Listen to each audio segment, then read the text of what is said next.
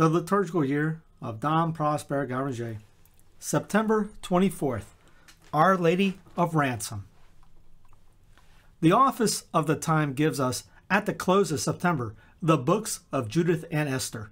These heroic women were figures of Mary, whose birthday is the honor of this month, and who comes at once to bring assistance to the world.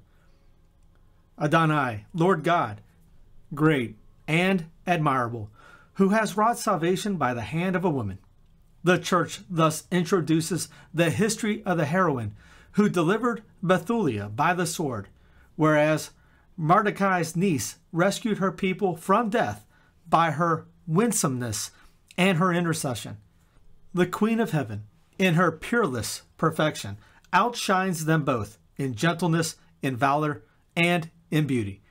Today's feast is a memorial of the strength she puts forth for the deliverance of her people.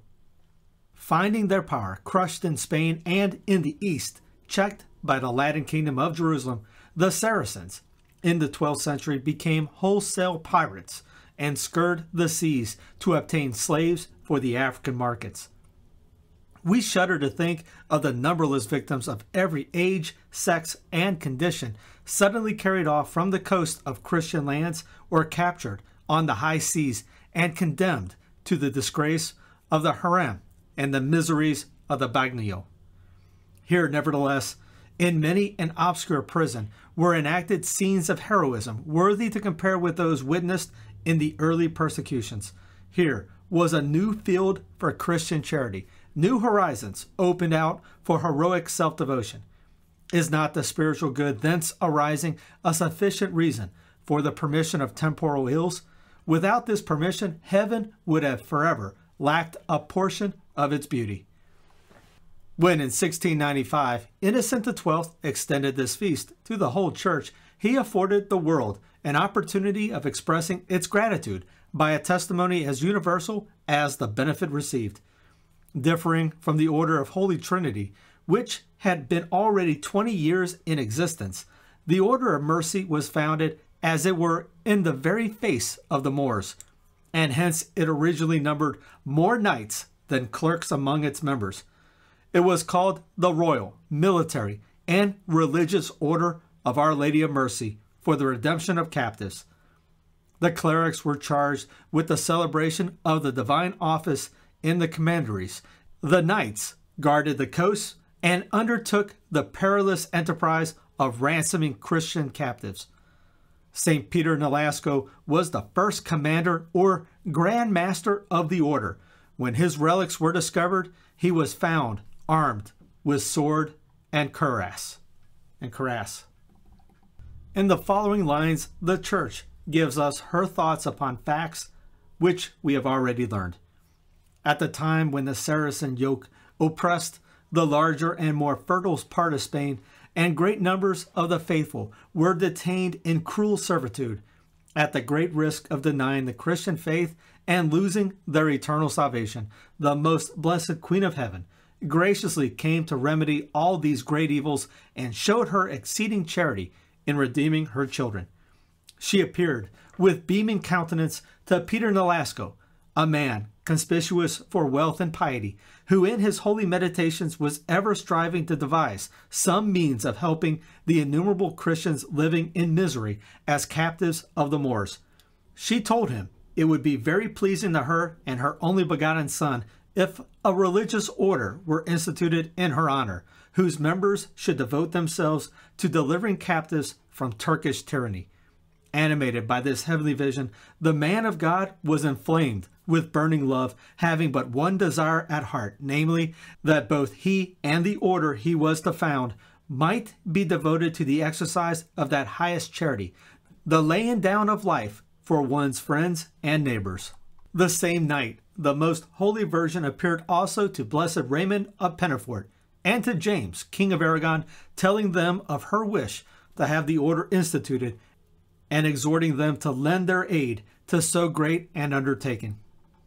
Meanwhile, Peter hastened to relate the whole matter to Raymond, who was his confessor, and finding it had been already revealed to him from heaven, submitted humbly to his direction.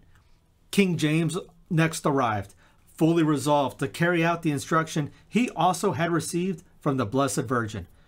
Having therefore taken counsel together and being all of one mind, they set about instituting an order in honor of the Virgin Mother under the invocation of Our Lady of Mercy for the redemption of captives. On the 10th of August, in the year of our Lord 1218, King James put into execution what the two holy men had planned. The members of the order bound themselves by a fourth vow to remain, when necessary, as securities in the power of the pagans, in order to deliver Christians.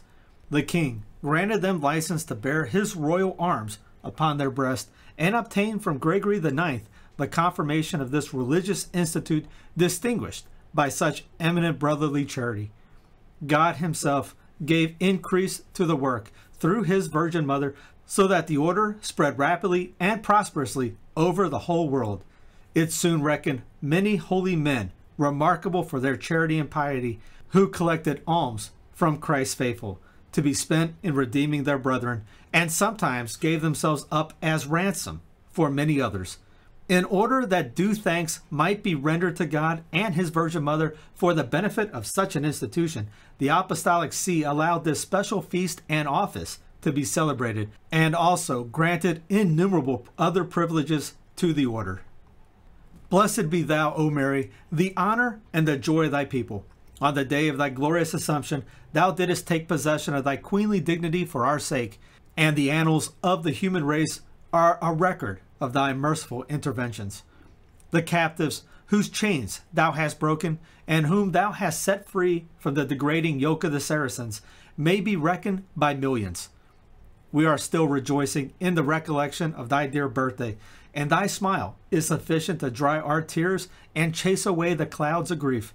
And yet, what sorrows there are still upon the earth, when thou thyself didst drink such long draughts from the cup of suffering.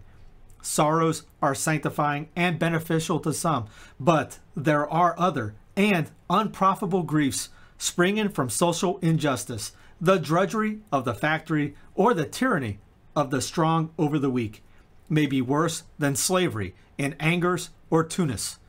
Thou alone, O Mary, canst break the inextricable chains in which the cunning prince of darkness entangles the dupes he has received by the high-sounding names of equality and liberty. Show thyself a mother by coming to the rescue. The whole earth, the entire human race, cries out to thee in the words of Mordecai, "Speak to the king for us, and deliver us from death."